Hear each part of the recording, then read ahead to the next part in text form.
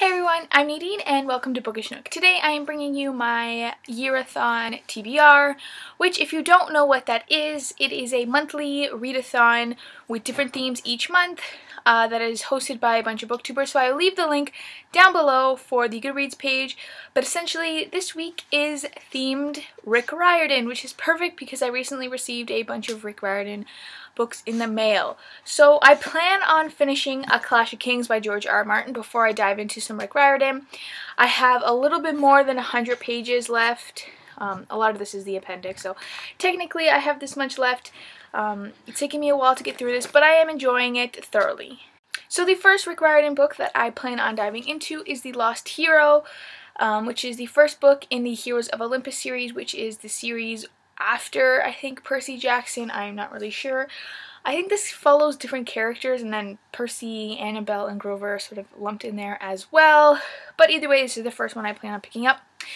After that, I plan on picking up The Son of Neptune, which is the second book. And then finally, The Mark of Athena, which is the third book. These are a lot beefier than the Percy Jackson series, but I really hope that I can fly through them. The writing looks pretty big.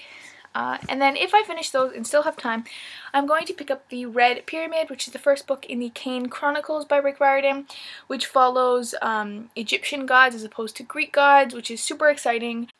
So this is a pretty hefty amount of books to read during a week, but I'm hoping that I can do it. I don't really have anything planned other than just participating in this readathon. I would also like to remind any Jennifer Armentrout fans or potential fans that Lux Beginnings and Lux Consequences, which is a bind-up of the first two, Obsidian and Onyx in Lux Beginnings, and then Opal and Origin in Lux Consequences, is coming out tomorrow, which I'm super excited.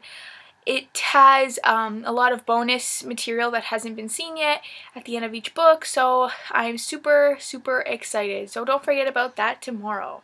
So let me know if you're participating this week in the AYearathon for Rick Riordan, and let me know what you're reading down below. Bye!